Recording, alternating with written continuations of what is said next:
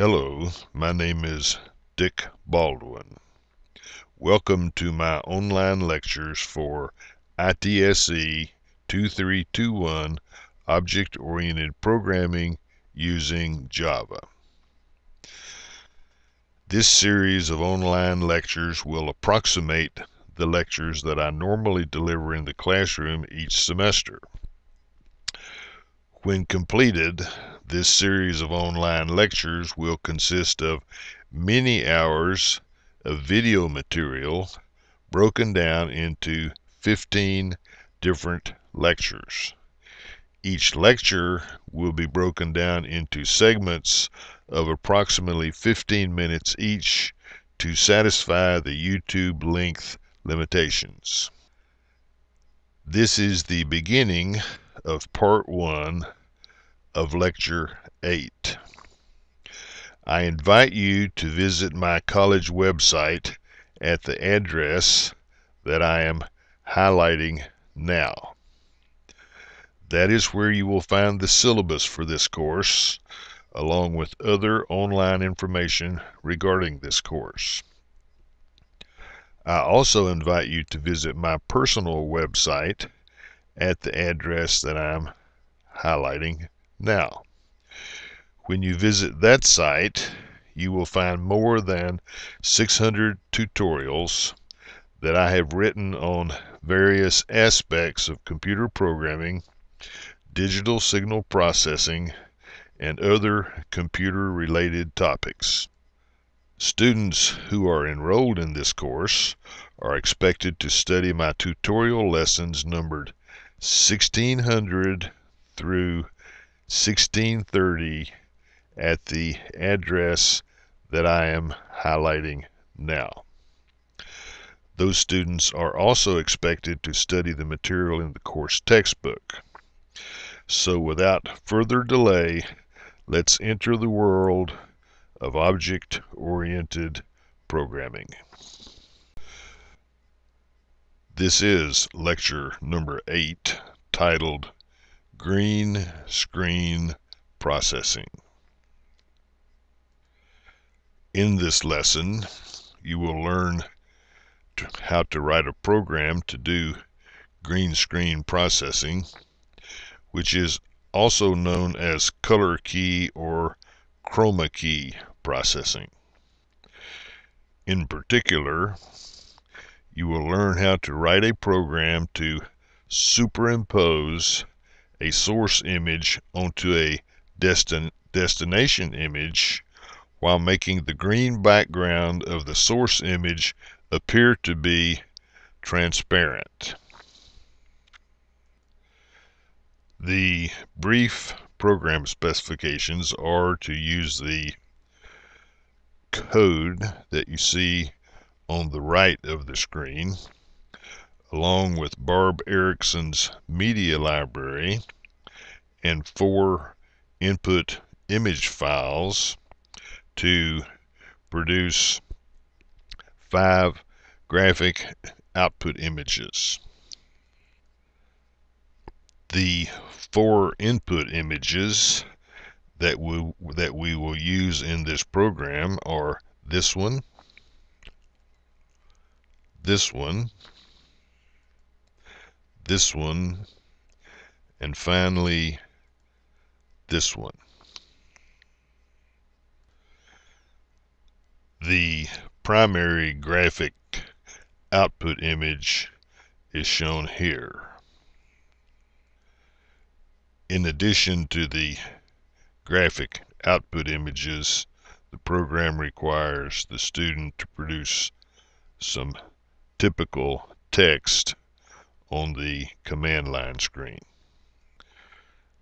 The student is allowed to define new classes as necessary to cause the program to behave as required, but the student is not allowed to modify the class definition for the class name prob03 currently showing on the right on your screen. In terms of general background information, this program receives 3 views of an ice skater in image files of type BMP with a pure green background. In addition, the program receives an image file of type JPG that contains a snow scene. All four of the input image files contain some extraneous material that I am pointing to now. One of the program requirements is to crop the input images in such a way as to remove this extraneous material. The program performs several actions. One action is to crop the snow scene so as to remove the extraneous material along the top of the original snow scene image file. In addition, the program crops the three views of the ice skater to remove the extraneous material along the top and also to remove excess blank green background. The program scales two of the views of the ice skater to smaller sizes as shown here and here. The program does green screen processing to place the three views of the skater at different locations in the snow scene as shown here, here, and here. Note that the green background for each view of the ice skater was made transparent so that that green background does not show up here, here, and here. Finally, the program uses position along with size to create an optical illusion of a 3D scene of three ice skaters and a penguin standing at different locations on a frozen lake.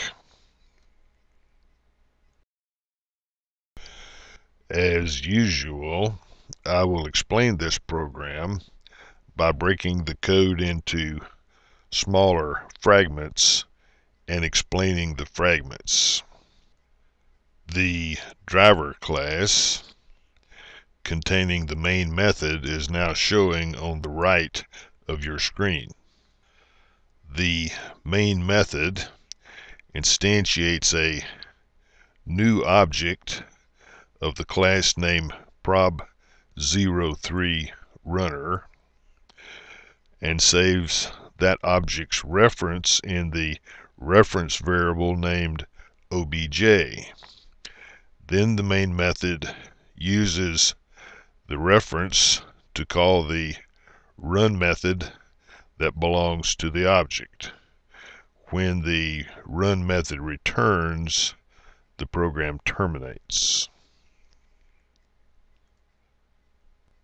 The beginning of the class named prob03runner, including its constructor, is now showing on the right of your screen.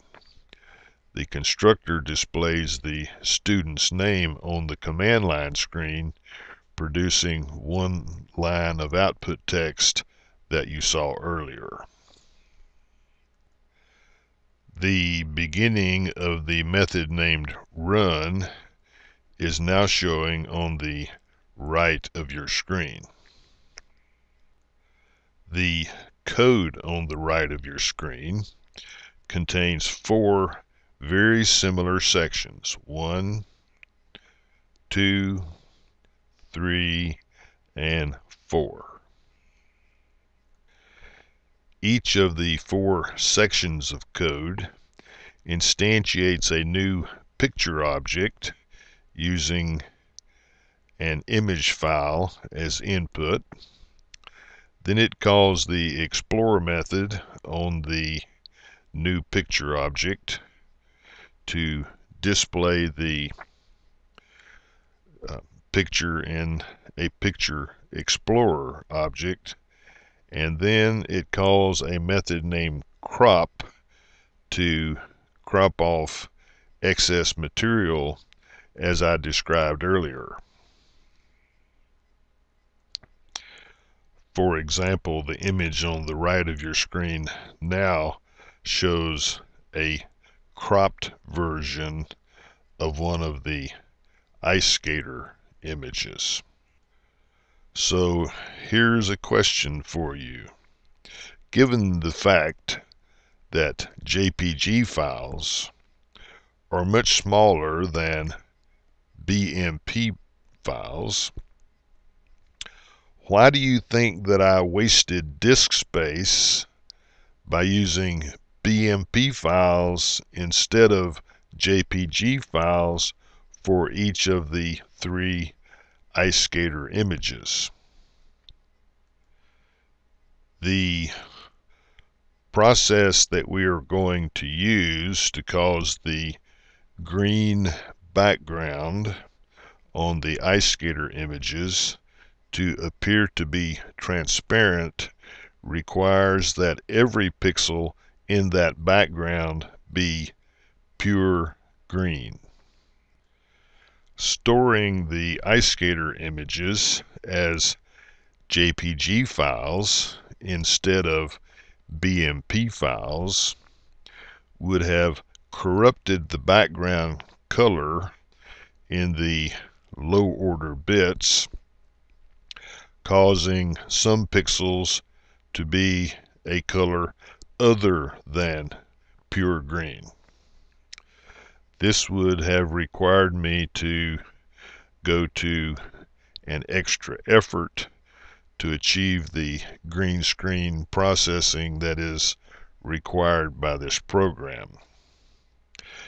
If I had saved the ice skater images as JPG files with corrupted green backgrounds, I would have been required to use a different approach to accomplish the green screen processing, and quite likely could not have done as good a job.